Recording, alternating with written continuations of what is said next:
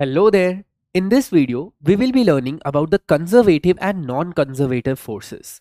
So first let's understand about the conservative forces.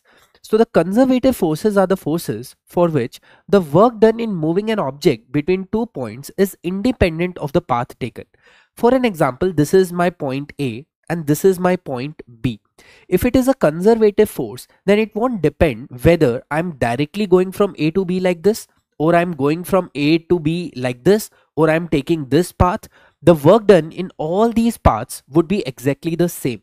That is what is called a conservative force. Also, the total work done by the conservative force around any closed path is zero.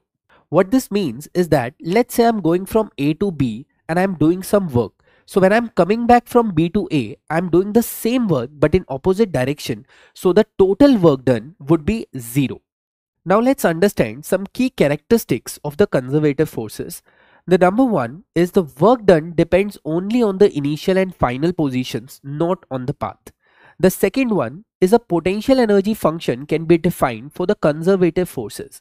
What this means that for every conservative force, there is a corresponding potential energy associated with the position of an object. Now, this potential energy cannot be defined for a non-conservative force. For conservative forces, this is the relation that holds, that is Fx is equal to negative of du by dx. Now, this u is what is called the potential energy, and that is only defined for the conservative forces. The examples of conservative forces are the gravitational force, electrostatic force, spring force.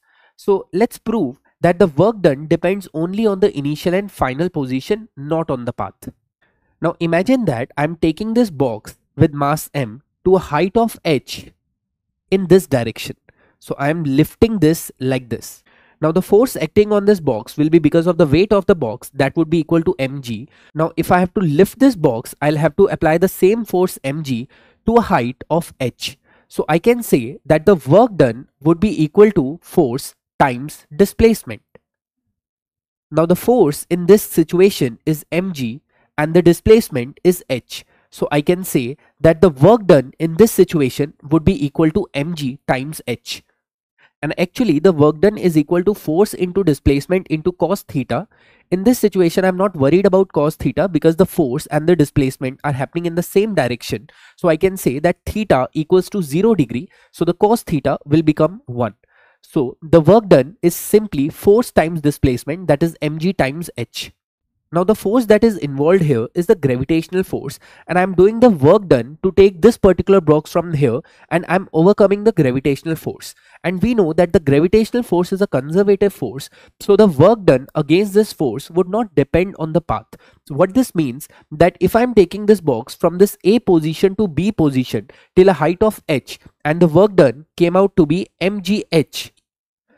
Now, the same work done should come if I take this box from this particular height, like as in from position C to position B, because I'm taking this box to the same h height, so it should not depend on the path.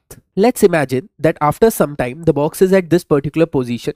So let's see the forces acting on this box. So we can say that the weight of the body would be mg. Imagine that this angle is theta degrees.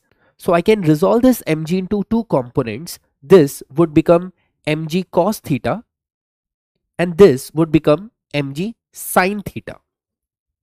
Now this mg cos theta would be countered by the normal reaction. Now since I'm taking this box to the point B, I'll have to counter mg sin theta. So in this direction, I'll have to apply mg sin theta force.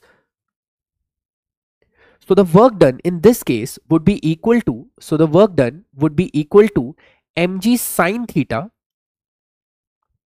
times this distance, that is CB. Again, I'm neglecting the cos theta component here because the force is in the same direction of displacement. Can I say in this triangle, sin theta would be equal to perpendicular upon hypotenuse, that would be equal to h divided by hypotenuse would be CB. So I can put the value of sin theta in this formula and I can say it would be mg into h divided by CB times CB. Now CB and CB gets cancelled and ultimately we are left with mgh. Isn't this the same work done that we had calculated earlier? So this proves that in the conservative forces, the work done is path independent. Now that we have understood about the conservative force, let's understand about the non-conservative forces. So the non-conservative forces are exact opposite of conservative forces. What it means that in this scenario, the work done would depend upon the path taken.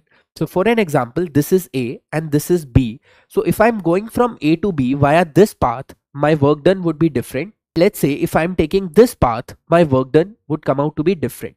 So it doesn't just depend on the starting and the ending point, it also depends on the path that I take.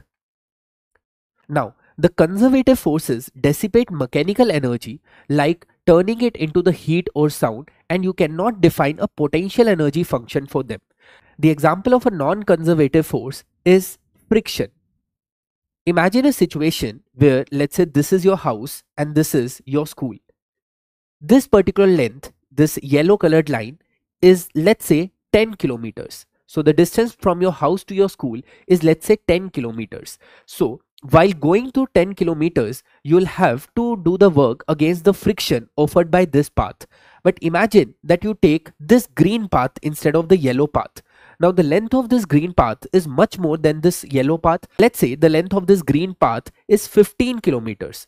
Now in this situation, you will have to do more work to counter the friction, and the work done would come out to be different. So that is why it's a non-conservative force. So in the non-conservative forces, work done is actually path dependent. So here are the key characteristics of the non-conservative force. The work done by these forces depends upon the path. They convert the mechanical energy into the other forms of energy like heat, sound, etc. Examples being friction, air resistance, viscous drag. These are all the non-conservative forces. I hope you are now familiar with what is conservative and what is non-conservative forces and their important characteristics. See you in the next video. Till then, bye bye.